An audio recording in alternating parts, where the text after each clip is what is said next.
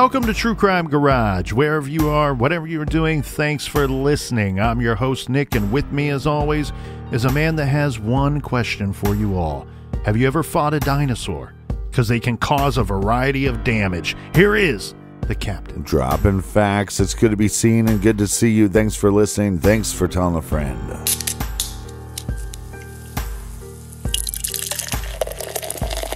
This week we are featuring another good one. This one is called Ruby, and it's an American red ale. This is a flagship beer from the folks at Fat Bottom Brewing.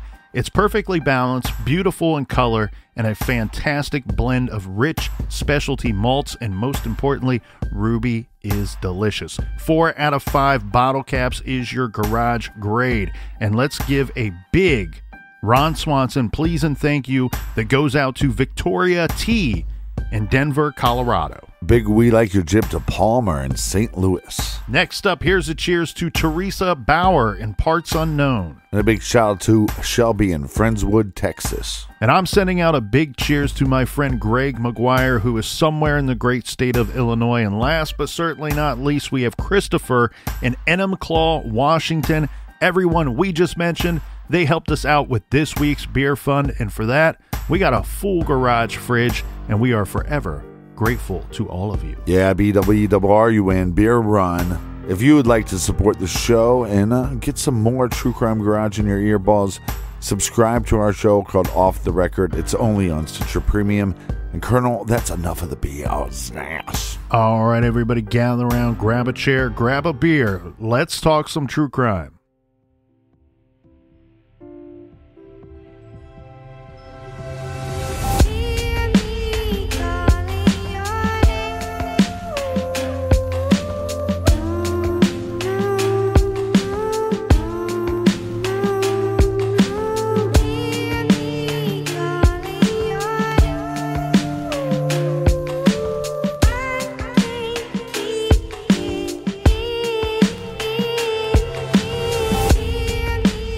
Sadly, today is 10 years since 2 little girls were taken, and now we sit here and we still are looking for answers.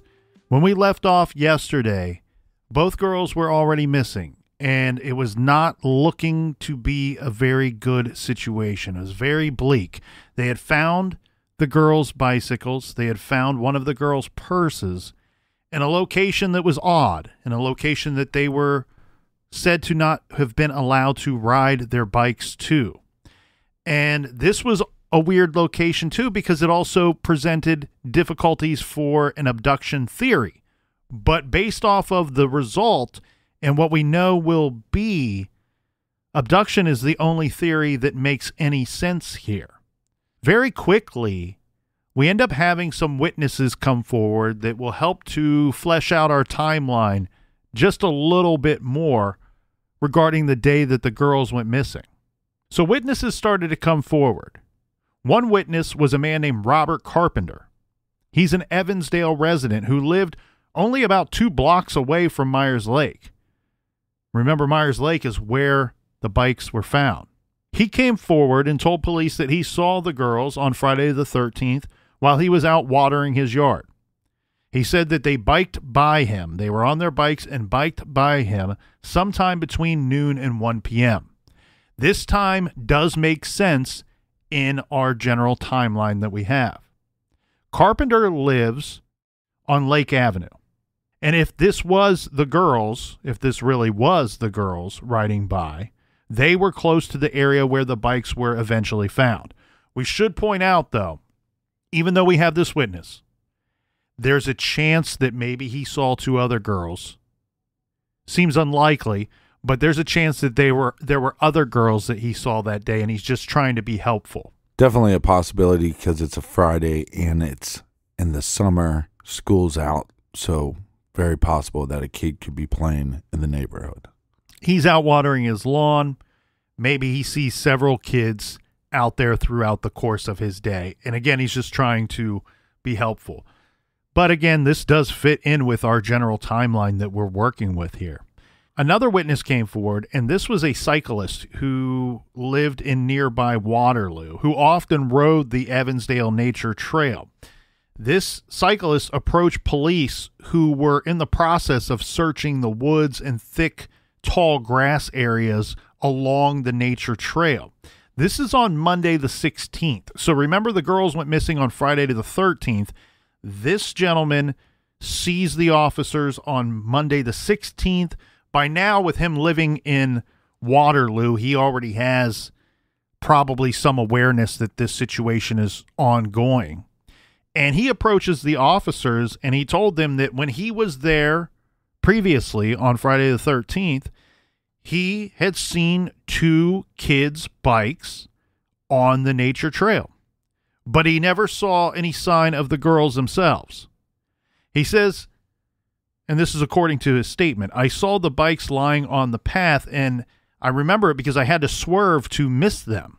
Remember, we described how those bikes were found on that trail, on that bike path. Right. And that makes sense that this guy out riding would have to swerve or have to avoid hitting them with his bike as he's biking past. He said that he believed that this would have been before 12:27 p.m. And the way that he comes up with this time is he's basing this off of a phone call that he made to his daughter soon thereafter. And he's got the timestamp on his phone of that phone call as 12:27 p.m. So he says he believes that this was before that time. Well, this next eyewitness is actually going to be better than a traditional eyewitness because this is going to be technology eyewitness. Unless your eyewitness has a photographic memory like the captain does, this is better. It's a curse, I tell you. That's right. This is when we have investigators who are able to obtain surveillance footage from an old auction house. And remember, we referenced a Brovan Boulevard in our first episode yesterday. And this boulevard is not far from the home where the girls were before they left on their bikes. The footage that the investigators obtained, and the part of the footage that is important to them in our case, was rather short, but it catches a brief glimpse of the girls, showing the 2 of them biking and passing the auction house at 12:23 p.m., which is not long after the 12:15 time reported by Grandma, who said that she saw them biking around at 12:15. Now, there's a couple of weird things with this surveillance footage. And we reported on some of this in our original coverage in episodes 393 and 394. One thing is that the owner of this auction house did inform the police that, hey, the time is off on the surveillance footage. It's only off by 8 minutes. So not a big, discrepancy there. One thing I could not determine based off of the statements that have been released to the media and that were available to us is in which direction is that 8 minutes? Now, it seems more likely to me that the 12:23 might be earlier, and maybe it was actually 12:31. And I only say that because we have Grandma saying that at approximately 12:15 is when I believe that I had seen them. And the captain and I will always warn everybody and throw the caveat out there to all of these times when people are trying to remember these things, they're never exact. So Grandma could be off on her time as well, and maybe the auction house footage is from 12:15. If the eyewitness is saying that they saw something at 12:30, okay, well, I'm going to put that in a window of 12:15 to 12:45. The other information that we have, too, is that the direction, according to the surveillance footage, the direction that the girls were traveling at this time, whether it be 12:15 to 12:31, would be they are heading in the opposite direction away from the lake on the surveillance footage. Now, they very quickly could have turned around. I mean, I remember when I'm out riding with my buddies when we were kids, very often we don't know exactly where we want to go, or it's some kind of debate on where we're actually going because we have nothing to do, no place to be. And so we're just kind of out on a random adventure. And so there is the possibility that they could have quickly turned around. What I'm trying to point out here, though, is while all of this information is helpful, it's also really difficult to kind of sort it out because the eyewitnesses that have come forward, the surveillance footage is great because you know that happened. You have it. You can view it with your own eyes. Law enforcement can see it and go, yep, that's the girls. Those are the girls we're looking for. And we know that it happened on this date in this approximate time, which we get a window of roughly 16 to 17 minutes. Right. The troubling thing, though, is the eyewitnesses that are coming forward. They're trying to remember after the fact about what time it is that they witnessed something, whether they saw the girls riding or whether the cyclist found the bikes or spotted the bikes on the trail and had to swerve to avoid them. He comes up with 12:27 as the marker on his timeline, saying it had to happen before 12:27 because I remember talking to my daughter and I believe that phone call occurred afterwards. Right. I'm just trying to present a scenario here that all of these times cannot be accurate. That is correct, sir. That somebody has to be off on their timeline. Yes. And it could be just an honest mistake. Definitely. But it seems very difficult to me if the girls are riding in the opposite direction between 12:15 and 12:31, and this man says that I saw those bikes, had to swerve to avoid them, and it happened before 12:27. So the timeline is a little skewed, and I think we have to take some of these minute markers with a grain of salt. And like the captain said, I think you put them more into a window of time rather than give them an exact bullet point or marker. Well, let's also think about the age of the victims. They're pretty young, and they're connected. How? They're related. So some of these crimes, you have to look inwards first. Could they have been abducted by a stranger? Yes. Is this a crime of opportunity? Possibly. But we have to look in the inner circle first and then move outward. Well, that's exactly right, Captain. What we will end up having, unfortunately, is that on Wednesday, December 5th, 2012, hunters came across 2 deceased bodies in the Seven Bridges Wildlife Park. This is near Redland and Bremer County. This is a wildlife area that is about 25 miles away from where the girls were last seen. These 2 hunters contacted law enforcement officials at 12:45 p.m. on December 5th. So let's think about that for a minute here. So this is just under, 5 months? So 5 months approximately goes by from the time that they go missing until the time that their bodies are found. Now, it will take several days for law enforcement to come out and say that this, in fact, and confirm for everybody that this, in fact, is the 2 missing girls, that we have recovered their bodies from this location. But very quickly, law enforcement is quick to point out, look, we don't have any other scenarios of 2 missing victims that are young people in this area. So while we cannot confirm it until we do all of our proper testing and confirm everything properly, we believe this to be the girls. So it actually took about a week for them to confirm and make that statement to the media and to the press. But they didn't leave the parents hanging to sit there and, be tortured. That's what it would be. It would be torture to hear that we found some victims. Okay, saliva mouth. We don't know if it's your kid or not. Law enforcement was pretty frank with them, saying it would be highly unlikely, it'd be highly improbable for it to be somebody else.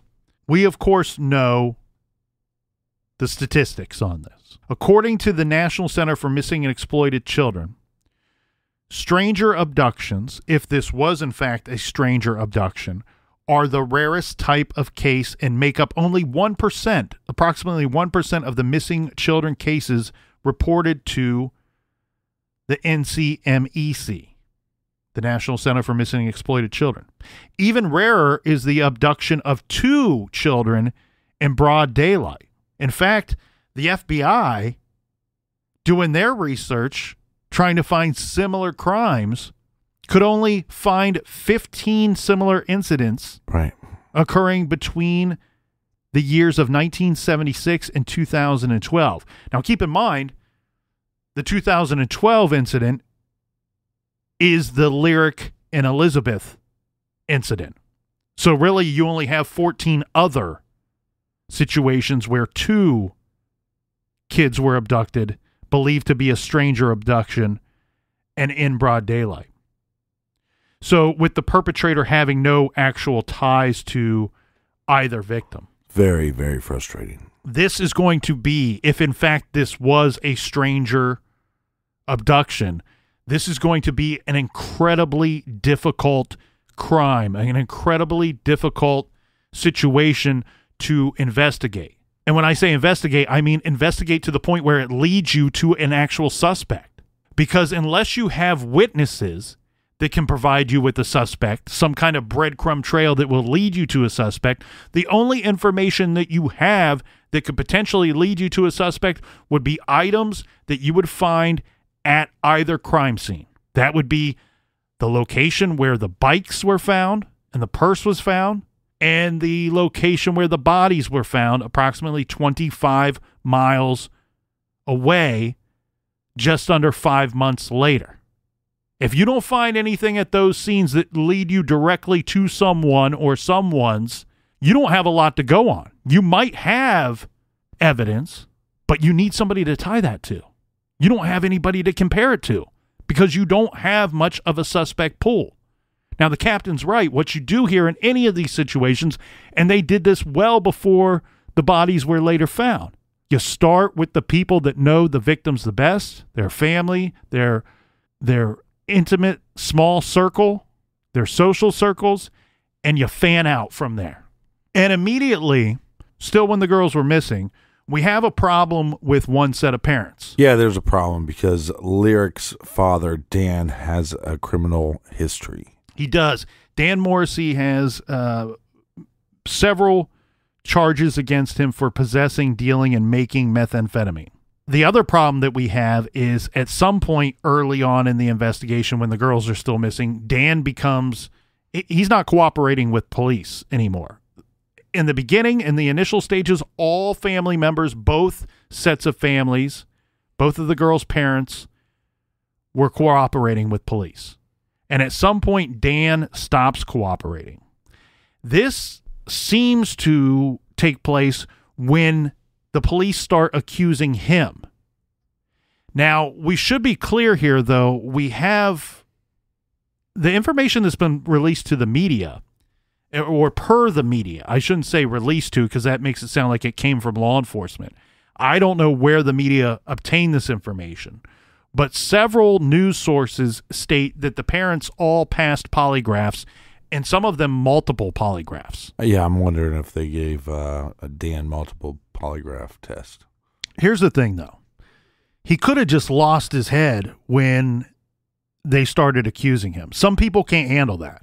Some people can't handle that, and I don't think, in my opinion, that this points to guilt.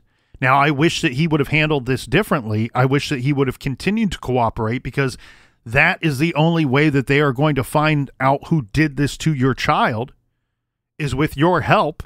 You not cooperating really complicates the investigation because now they're even more concerned about you. Yes, you have a checkered past. Yes, you are in trouble with the police. But if you look at the timeline, there's not really any time in this timeline for Dan to have been active or directly involved in whatever happened to these girls. It just doesn't work out. So the other thing that the police have to wonder about, though, is because of Dan's previous affairs and because of his activities, it puts him around a shady group of people. Probably a bunch of shitty people. Yeah, shady. Shady and shitty. Yeah.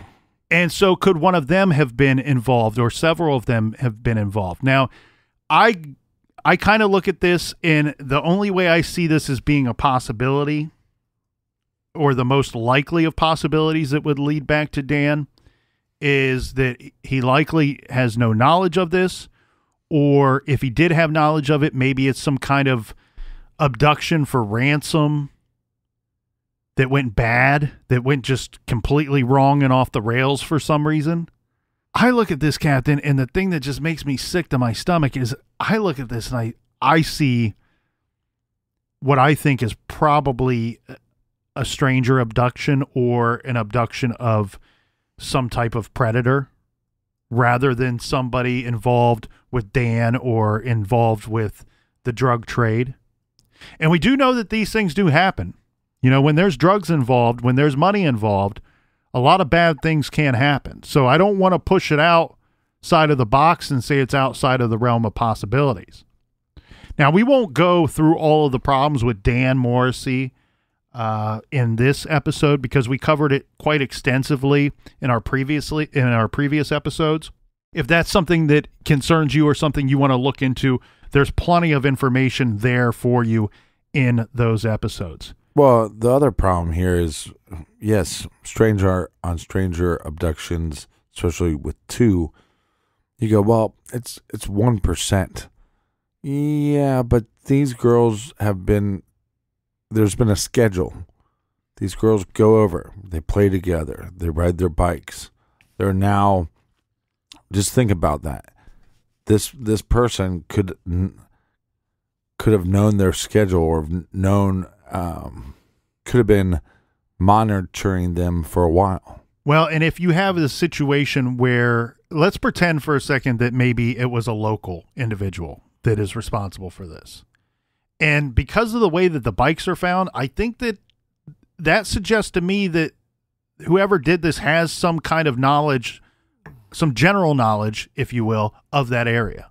If it were a local, we said less than 5,000 people. There's less than 4,700 people. There might even be less than 4,600 people in Evansdale at that time. If it was a local, with it being so few people that lived there, now you create a higher probability that that local knew one of the girls, if not both. Right.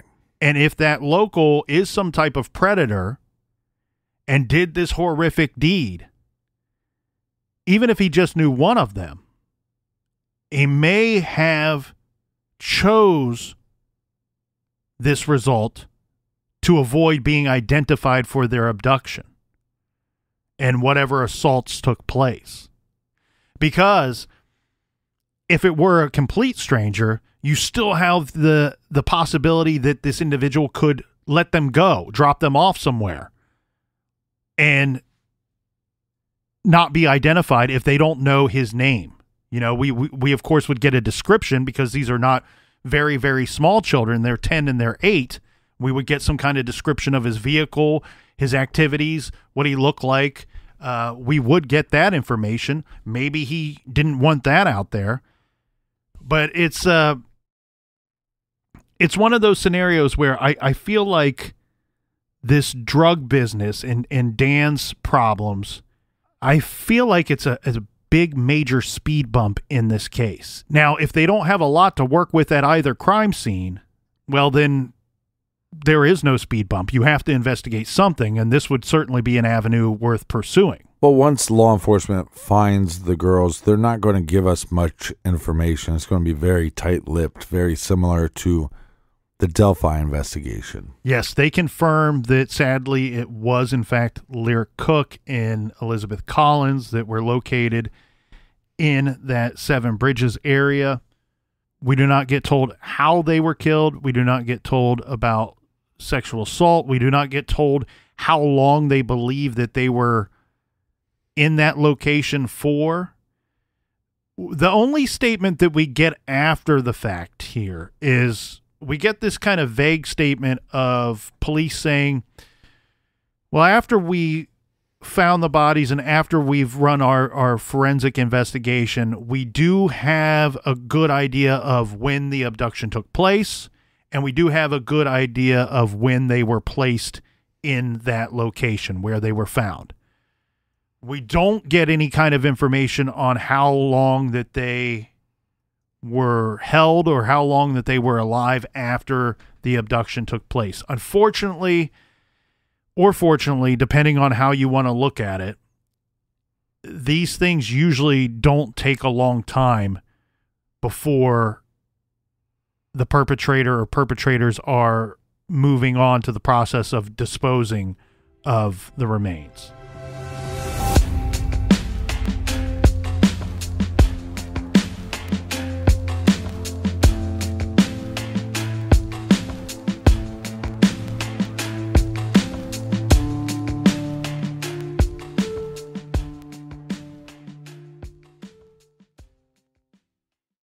From cringing at the pump to getting an eye-popping check at your favorite restaurant, inflation is hitting us all where it hurts. It's time to start using Upside and earn cash back.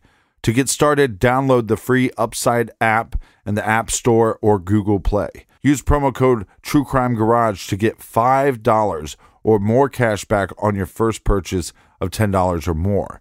To claim an offer for whatever you're buying on Upside, just check in at the business, pay as usual with a credit or debit card, and get paid. You can earn 3 times more cash back with Upside compared to credit card rewards or loyalty programs. Cash out anytime to your bank account, PayPal, or an e-gift card for Amazon or other brands. I absolutely love Upside. It's so easy to use, and it's not too good to be true. I've used it, and it works. Upside to me is a no-brainer. I'm going to spend the money anyways. I might as well be getting some cash back. And with the money that I'm earning, I'm going to buy myself a new guitar. Download the free Upside app and use promo code TrueCrimeGarage to get $5 or more cash back on your first purchase of $10 or more. That's $5 or more cash back on your first purchase of $10 or more using promo code TrueCrimeGarage. Download the free Upside app today.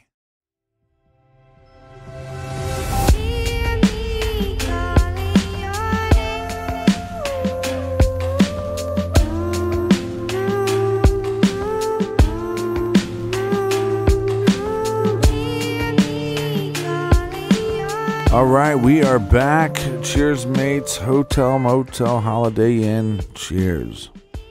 We stayed at a Holiday Inn in Nashville, and for that I feel much smarter. Isn't that what you're supposed to feel after staying? Well, they gave me my room for free for just singing that lyric. There you go.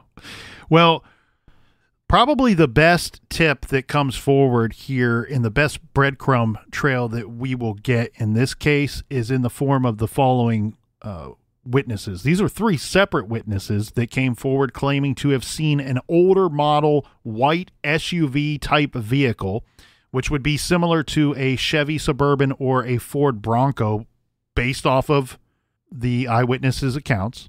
3 separate witnesses said that they saw an older model white SUV type vehicle parked on Arbutus Avenue, which is a street very near Myers Lake, on the day that the girls disappeared. This story is a little weird, though, to me as well. With 2 of the witnesses reported seeing the SUV parked between 2 bike trail signs. The other witness told police that they had seen the vehicle parked near the woods on the east side of the lake, only a few hundred feet away from where the girls' bikes were later found. All 3 witnesses reported seeing the vehicle between 11:30 a.m. and 12:30 p.m. on July 13th, 2012. Maybe that helps out the cyclist information that he provided, saying that he spotted the bikes before 12:27. What's weird about this information to me is that 2 of the witnesses came forward in the first few days of the search while the girls were still missing. The 3rd witness came forward several months later and says that they waited and didn't come forward earlier because they just assumed that somebody else had already come forward about it. That's a weird statement to me. Is that weird to you, Captain? Like, I waited a few months. I know these girls were missing. They're little kids, and I know that I saw something, but why didn't I come forward earlier? I just assumed somebody else came forward and told you the same information. Police never released any of this information until the 3rd witness came forward. I find this to be all very strange. Why would this, and of course we're not going to get any information from law enforcement, but why would this witness think that somebody else would come forward? Did they see somebody else there that day? Did they know one of the other witnesses and were told, yeah, I already reported that to the police? Well, where was this eyewitness located at? Was he in the neighborhood? Because that would make more sense to me. Oh, well, I saw him in the neighborhood. I figured other people saw him in the neighborhood, too. No, these are all these 3 witnesses are reporting seeing a strange vehicle either parked on Arbutus Avenue or parked near the woods on the east side of the lake. So they're not reporting seeing the girls or the bikes. They're reporting seeing a vehicle that was in the location of where the bikes are later found, and in that location around the time that the girls may have gone missing. Even though their time is a little on the early side for our timeline for that day. They're reporting that approximately between 11:30 and 12:30 on that day. Here's the thing to me, Captain. I'm always extremely suspicious, and I think we all should be, of information that people come forward with placing themselves in the crime scene area and their stories don't make sense, right? That's why I question the cyclist with his time. Could he just be wrong on his time? That's probably the situation. He's just wrong on his time. And he doesn't mean any ill will. He's trying to help out the investigation. But we have another witness that comes forward months later saying, I didn't come forward because I just assumed somebody else would give you that information. That's when you want to know what the police know. Why would they look at this person as a witness and not as a suspect? There must be something in that person's story that makes them a witness and doesn't put them under suspicion from law enforcement. And it could be as simple as, remember witness A and B? Well, I was with witness B, and witness B told me that they told you this information 2 days after they went missing. So I didn't bother coming forward. I had nothing in addition to what they told you. That's the things that I want to know, because in my mind, I'm suspicious of that individual that comes forward months later. Why are you now putting yourself at the crime scene? Nobody else put you there. And you have this information that would have been really important to us back then. So that's as concerning to me almost as much as the shadiness and shittiness around the father, Dan Morrissey, and his shady, weird friends and associates. But also the thing, I gave kudos to law enforcement in this area earlier for all the activity that they immediately put into place. And I applaud them and will continue to do so on all those activities. They jumped into action rather quickly. The one thing that I think is missing from what I think should have happened that day is roadblocks. I couldn't find any information that suggested that they set up any roadblocks at any time.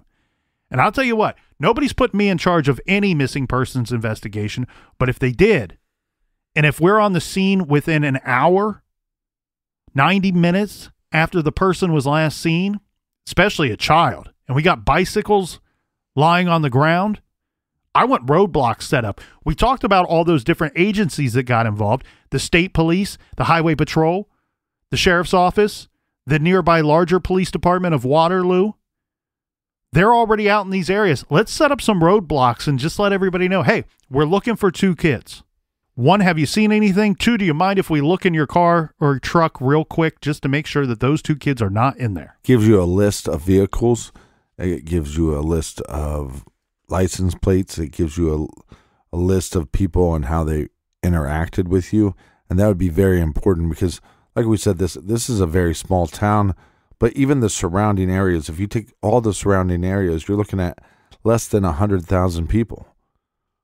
That's pretty easy to start sifting through the crowd. You go, okay, well, eyewitnesses saw a man. Okay, now you're at 50,000 people. Well, between the ages of this and this, okay, now you're at 10,000 people. You see what I'm saying? Like, it's well, not only that, within a couple days, we have these witnesses, at least 2 of them, that came forward saying, I saw an older model white SUV type vehicle, maybe a Bronco or Suburban. And like you said, if you have that list of vehicles that you created because of your roadblocks, you could compare that. You could cross-reference that with this new evidence or new witness statements that come forward just days later.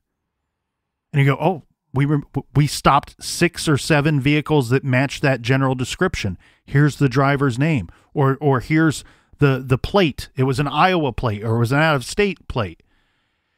Whoever did this, known to the victims or unknown to the victims, I believe drove them out of the area rather quickly. And I don't think it's just because of where their bodies were later found that I've come to that conclusion. I think that whoever did this wanted to get out of there with them. I agree. It's a small area, less than 4,700 people. They did not want to be seen with these girls in their possession. Well, and there's obviously things that, as an investigator, you would want to know. How long were these girls alive for? How long were they taken captured for, or held hostage for? It's that would give you, I think, an idea of a profile of an individual or what kind of individual we're looking at. Yeah, and it sounds like, based off of the few statements regarding evidence that they have, that law enforcement has, it sounds like they have a general timeline themselves that they're working from that would include probably not exact dates, but more roundabout times and dates to those different items of when they were disposed of in that area, how long they had been there, what have you. What the big turn in this case comes on February 3rd, 2015. This is at another press conference that was held in Evansdale, and we have the chief of police, Kent Smock is his name. He declared that the focus of their investigation, the focus of their efforts from now on will be those familiar with Seven Bridges Wildlife Park. And he states, quote, "I think you will agree with me that Seven Bridges is extremely remote. We have no doubt that the person or persons responsible for this crime are very familiar with Seven Bridges. It's a very well-known area to the local community. Unless you just knew that area, you wouldn't just come across it. Obviously, whoever took the girls to that area was comfortable with that environment and knew of that environment." Yeah, I totally agree. It was also at this press conference that Smock informed the public that they did not currently have a suspect or a person of interest. It also sounds to me like they're kind of, without stating this, it sounds to me like the current state of the investigation, or at least the working theory, is that they were likely abducted by someone unknown to the victims, potentially a stranger. And we had several accounts of what were deemed to be abduction attempts that took place in that general area within the Black Hawk County, and this being the month before and during the month of July. And we know that a lot of times that these individuals will make several attempts before they're actually able to pull off an actual abduction. So could one of those abduction attempts be connected to it? That's possible. 10 years in this case is not solved, and it's very similar to another case that hasn't been solved in 5 years, and that's the Delphi murders. Both victims being young, female. Abducted in broad daylight, later found dead from public places. So many similarities. It's like beyond bizarre to sit here and go, you should not discuss the two together. Well, and family members with criminal history and drug history. So by far the most popular theory in the Evansdale case is that it could be the work of a serial killer. And of course, on the internet, everybody's saying if it is a serial killer, well, then maybe they've already struck again, and they struck in Delphi, Indiana in 2017. Now, less than a month after the murders of Libby and Abby in Delphi, Indiana, on March 9th, 2017, we do have Sergeant John Perrine from the Indiana State Police, who would attempt to officially dispel these rumors, saying we've spoken with the Iowa authorities about the case, just like we've spoken to so many other agencies with their unsolved cases. We are simply comparing notes at this point. We do not have a connection with that case, and that case meaning the Evansdale case.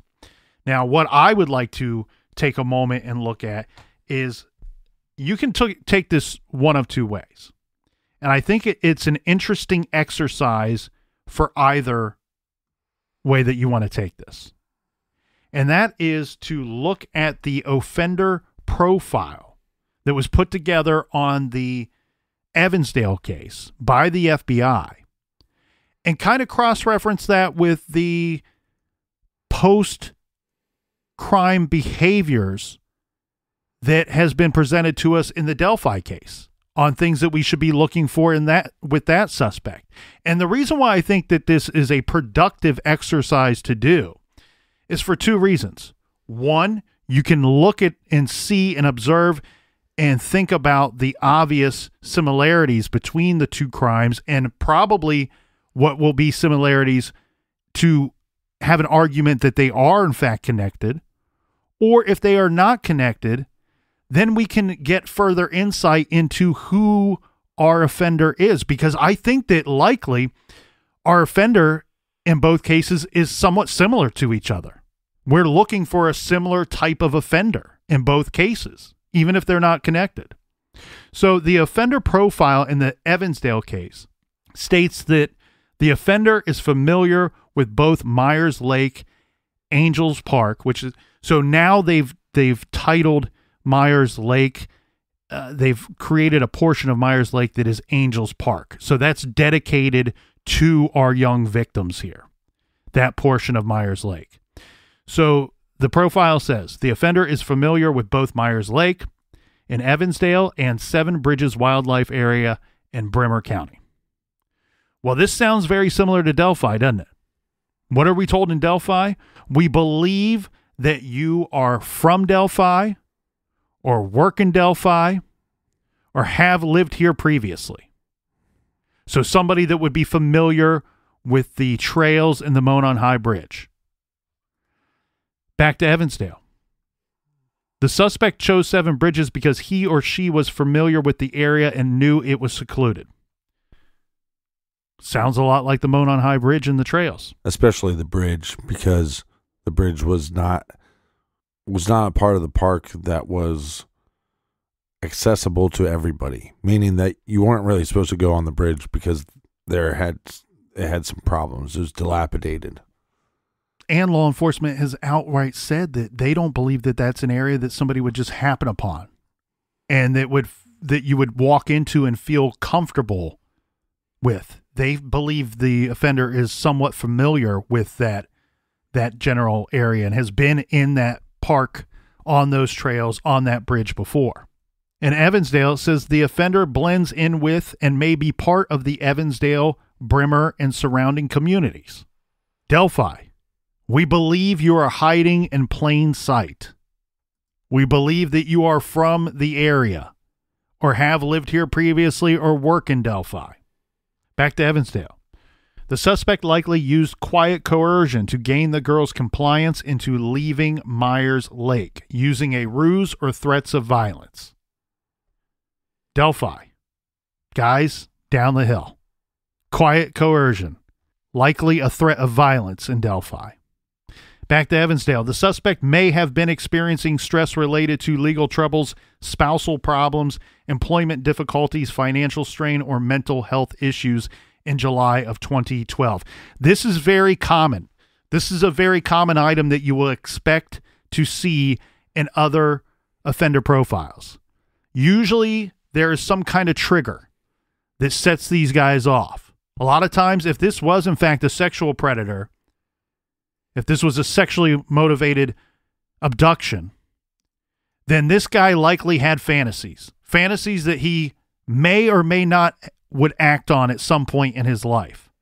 But there could be something that triggered him, something that pushed him over the edge into going from fantasy into acting it out, into carrying out these horrific activities. The suspect may avoid discussing the case or showing interest in the matter, but is likely following developments in the media. I believe, I can fly, more so in the Delphi case, that whoever is responsible for that, I think they are hanging on the edge of their seat and they are absorbing, reading, listening to. They should be. Consuming every piece of information that comes out in that case. Yeah. I'm not the only one that suspects that. Doug Carter told us all, we know this is about power to you, and we know that you want to know what we know, and one day you will. When comparing the two cases, Captain, the Delphi case, while both seem very similar, for some reason, and I can't put my finger on it, I can't wrap my head around it, But for some reason, the Delphi case seems a little more sinister than the Evansdale case.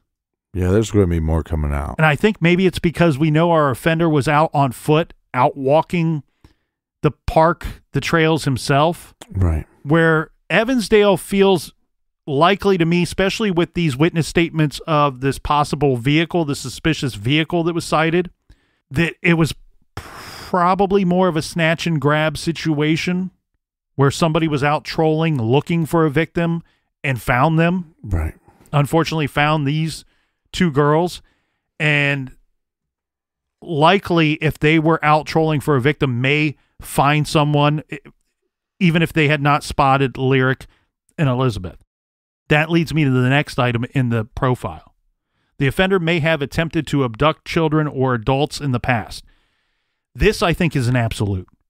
I think that this is somebody that probably, if it was in fact a stranger-on-stranger abduction, I think that this was somebody that was out trolling looking for a victim and probably went out trolling before, and for whatever reason was not successful in obtaining a victim. The other thing, too, that I think is interesting, and I know that age is the hardest factor to determine when putting together your profile. Right. And we don't even have any kind of physical description in the Evansdale case other than these possible vehicles, suspicious vehicles. At least in Delphi, we know we're looking for a white male. That's shitty and shady. Let me run some things by you here real quick. These are just 3 off of the top of my head offenders that fit into this same statement. The offender may have attempted to abduct children or adults in the past. Now, we talk so much about the importance of victimology. Yes, this offender could be out trolling looking for a child victim. But there are also offenders out there that were known to abduct both adults and children. And so let's go through one, in fact, is Ted Bundy, known to all of us, whose victims ranged in age from 12 to 26. Now, while he seemed to strongly prefer college-age victims, when he was desperate to find a victim, he would go and seek out younger victims. We know this because in May of 75, Bundy abducted Lynette Culver, age 12. He abducted her from her junior high school in Idaho. Yeah, he could have gone to that junior high school looking for any age of victim, but he's not an idiot. You would think that he had some idea, I might be finding a child victim if I'm going to a junior high school. And then in February of 78, he did it again. Bundy abducted Kimberly Leach, age 12, another 12-year-old, abducted from her junior high school in Lake City, Florida. Now, we know that the rest of his victims were ages 17 or older, and again, most of his victims, he seemed to prefer college-age victims. But then we have somebody that's very similar, Brian Duggan. He was a serial rapist and the killer of 3 victims. 2 of them were young, 10 and 7 years of age. Brian Duggan actually committed a crime incredibly similar to the Evansdale murders, when on June 2nd, 1985, Melissa Ackerman and her 8-year-old friend, Opal Horton, were riding their bikes in Illinois when they were confronted by Dugan. He grabbed Opal first and threw her into his car, but the girl managed to escape while Dugan was overpowering Melissa. He later sexually assaulted and killed Ackerman, and her body was located about 15 miles away. She was not found for several weeks. Now, what's interesting to me about that case here, Captain, is both these girls were on their bikes. What did he take? And what did he attempt to take? He took a girl, and he attempted to take the other girl. He did not attempt to take either bike. He was driving a car. You know what I mean? Like, if we're going to look at Evansdale and say, well, there's a chance that the offender or the offenders took the girls and wanted to conceal the bikes and they placed them there, I don't believe that the girl threw her purse over the fence. I think that was offender behavior.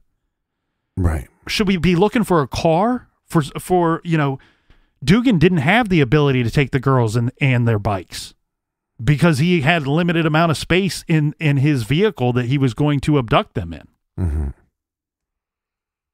Then we have John Miller.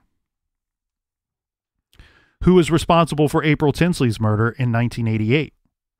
He admitted after he was caught all these years later that he drove around frequently and that he picked April at random. And he said that he had gone out on several occasions before and several occasions after he abducted and killed April Tinsley, and he had looked for other child victims during those times. For whatever reason, he didn't take them. Often, the simplest reason why he did not take them was because they were not alone. April, unfortunately, was alone when he spotted her. Now, clearly our Evansdale person or persons didn't have an issue with taking two victims, which is much more risky behavior. Now, one thing that's interesting to me, those are just 3 examples here. But let's also look at the age of these offenders. Bundy was 27 and 2 months old when he started his horrific behavior. Brian Dugan was 26 and a half. And John Miller is 28 years old and 9 months old. They're all in their late 20s. So in this Evansdale case, you may be looking for somebody in their mid to late 20s. At some point, this behavior goes from fantasy to let's take action and make it a reality. Well, continue on with the offender profile. Following the disappearance, the suspect may have altered his or her physical appearance, such as changing hairstyle and facial hair. The offender's vehicle may have also been altered with a new paint job or reupholstery. And then they go on to say that analysts' experience with prior abduction cases points to one person being involved, but there are cases where more than one person was involved. I'm a little confused by some of their word choices here, Captain. Right? They finish up their profile by stating, our experience is that one person, it all points to one person being involved. One person did this. And I agree with that. That's well beyond anything that would suggest that more than one person committed this. And I think that that's interesting because throughout their offender profile, they are only referencing one person during that offender profile. They don't say persons or person or persons, suspect or suspects. They constantly reference an individual, and then they finish up their profile by saying, we believe based off of prior experience that one person committed this. So it seems to be a thought out choice of stating just an individual throughout the course of that profile. What is weird though too is the choice of including he or she several times throughout the course of this profile. Does that mean that they've not ruled out the possibility that a single woman committed this crime? Well, my issue with this case, and you could connect it again just to the Delphi frustration. I mean, any of these cases, Amy Mihalovic, for example. Good example. Any case that goes a time period where law enforcement is just not sharing any information. It's like, I know you have to hold so much back because once you do have a suspect that you want to charge, you have to bring him to trial. You have to bring them to trial. You have to try to get a conviction, but you don't even get them to trial if you don't share some of this information. At this point in your investigation, you're exactly right, because what you have here is we do know that in the Evansdale case, at least 2 people came forward with false confessions, and they were able to rule those out based off of their holdback information. But you're exactly right. From where I sit here in the garage, what I can see, this case, unfortunately, and I hope that none of the families are listening when I say this case doesn't seem to be going anywhere. No. It doesn't seem like there's any recent movement on this case. Well, and this case has been unsolved for longer than one of the victims was even alive. Good point. And I don't fault the local law enforcement. I don't fault the persons in charge up to a certain point, because they did a lot of hardcore work on this case and on this investigation, they involved other agencies, something that we like to see here in the garage. They went as far as to meeting with the FBI and going in front of experts and saying, please, experts, tell us from your expert opinion and your expertise what we should be looking for, how to direct this investigation. I love when people are humble like that and they say, help me solve this. Yeah. There's nothing more annoying in these cases when you see these ignorant sheriffs or an ignorant individual that's in charge of an investigation and refuses help or to let any outside sources or resources get involved to help them solve the case. That they throw it all on their own shoulders, and then guess what? Nobody gets any justice. But you're right, Captain. 10 years later, there's a lot of information that it seems like could be released to the public that we could crowdsource some of this. There's a chance that they've interviewed the person or persons responsible in this case. There's a very high probability that that name will appear somewhere in their case file. They just need some help to push this thing to the next step, to creating a suspect pool, because it sounds, based off of the information that they've released, they don't have a suspect pool. We spent a good deal of time in our previous episodes covering a suspect that the captain and I both agreed we could not get past. We didn't say he did it, but he committed similar crimes, and he's a horrible individual. He took his own life, and later law enforcement says they are confident that he's no longer a person of interest in this case. That's the only person of interest we've ever seen publicly announced in this case. Right. He's dead. They're confident he's no longer a person of interest in this case. They wouldn't go into reasons why, other than to state that there were forensic items that were found that they believe did not connect him to this case. Forensically, he's not connected to this case. I'm hoping that that means that they have some kind of forensics to eliminate or include certain people in that potential suspect pool. But if you don't have a suspect pool at the moment, now's the time. The 10-year anniversary. Shout it from the mountaintops. Get all of your local media people together and say, we need your help to spread the word on this. We are going to take one last shot. Let's toss up a Hail Mary. Hallelujah. And see if we can solve this thing. Right. And that's what we're going to ask of all of you out there listening today. Law enforcement, these families, this community, they need your help. And if you can help, there is a reward, a very substantial reward in this case. Let's prosecute the person or persons responsible for this double homicide of 2 little children. Let's get justice, some form of justice for these girls. Do the right thing. If you have any information at all, anything at all, don't question it. Give it to law enforcement. Let them vet it. Do the right thing. Call 855-300-TIPS. That's 855-300-TIPS. Or 319-232-6822. You could also email any information if you feel more comfortable doing that. Send that information to our missing Iowa girls at dps.state.ia.us.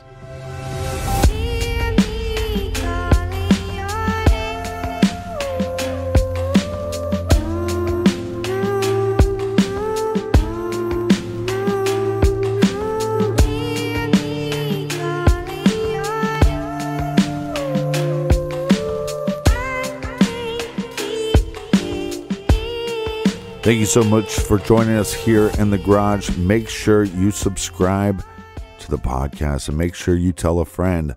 Colonel, do we have any recommended reading for the beautiful listeners? This week we are recommending Trailed, One Woman's Quest to Solve the Shenandoah Murders by the great Catherine Miles. I got to tell you, we're sitting here and it's getting to be mid to late July. This just may be the best true crime book to come out in 2022. You're going to want to check this one out. Again, it's called Trailed, One Woman's Quest to Solve the Shenandoah Murders by Catherine Miles. This is a riveting deep dive into the unsolved murders of two free-spirited young women in the wilderness and a journalist's obsession and a new theory of who might have done it. So check out that great title and many other wonderful recommendations on our recommended page at truecrimegarage.com. And until next week, be good, be kind, and don't litter.